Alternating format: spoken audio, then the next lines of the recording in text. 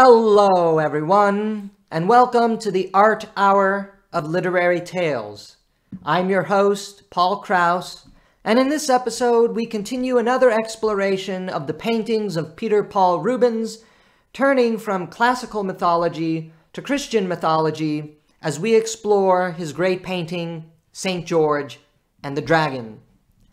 Many of us are familiar with the story of St. George and the Dragon, just as we were with the story of the fall of Phaeton.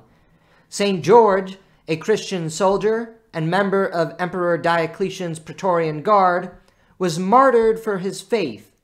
The stories surrounding his life and legacy are numerous. Romance, soldiery, martyrdom. He was the closest thing to a Christian Hercules or Jason. His most famous myth is slaying the dragon on horseback, a testament to his military bravado and faith in God, which emerged in the age of knighthood and crusades in 11th century Europe. It has stuck with us ever since and is now the very image that is conjured up in our imagination as we encounter St. George. There is almost no depiction of St. George in the popular culture that does not depict him slaying the dragon. Rubens's grandiose painting is rich in biblical allusions. The dragon is representative of the serpent from the Garden of Eden and evokes the demonic darkness of Lucifer. The princess, beyond being a cultural contextual manifestation of the early troubadour romantic heritage of medieval Europe, is also the imagistic manifestation and symbol of the Christian church, the bride of Christ. The lamb that she clings to is innocence, which also, as a great symbol for Christ himself, furthers the signification that the princess is the bride of Christ. The two are intimately attached together, as you can see. She is clinging to the Lamb. The church and Christ are inseparable. Of course, then there is the great saint himself, seated on his brilliant and beautiful white stallion, the colors of goodness and purity, striking at the dragon from on high, God Christ, coming to slay the forces of sin and darkness from above. It is, in this instance, also a symbolic allegory of the incarnation, God coming down from the heavens to strike at the forces of sin and darkness below. The painting is, therefore, a retelling of the typological allegory of Christian theology and the cosmic struggle between good and evil, represented by St. George on his horse, coming from the area above the heavens, representing good, striking down at the serpent below, and the dark coloration that surrounds it, representing evil. What captivates the eyes is the action and passion that the painting contains. We see human and animal emotions rushing across the painting. It fills us, moves our own hearts and souls, and nearly overwhelms us to the point of sublimity. We are also moved and drawn to the color contrast between the light, the princess, the church, the Lamb, Christ, St. George, God, and the darkness that divides the painting, the divisions of the two worlds, of heaven and hell, the city of God and the city of man, purity and sin.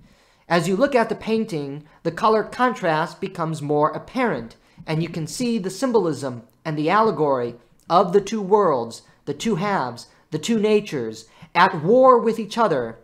Our combatants are locked in cosmic battle, but we also know from the painting that good will triumph over evil. Light will expel the darkness.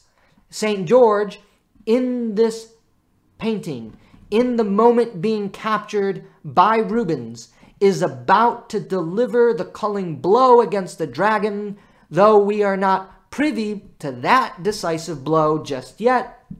Rubens is, nevertheless, reminding us that the victory of good over evil is the reality of the cosmos that we live in, but he is also reminding us, even though it is implying the victory of goodness over evil, that we in our lives are much like St. George, locked in the midst of combat here and now.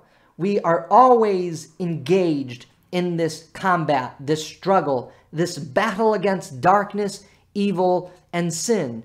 And even though, as Christian theology proclaims, that goodness will win out in the end, our lives mirror that of St. George being captured in the painting. We are locked in struggle. We are locked in combat. Even if we know St. George is going to emerge victorious, even if we know the great cosmic battle between God and the serpent, Satan, is going to end with the triumph of God, again symbolized by St. George, we, in our own human experiences, are not privy to that final triumph. We are, as the painting captures, in the midst of that combat. And so it is also reminding us that even though we believe and we know from Revelation that goodness will triumph in the end, we must always be on guard, like St. George is, ready to slay the forces of sin, darkness, and evil that threaten to consume us.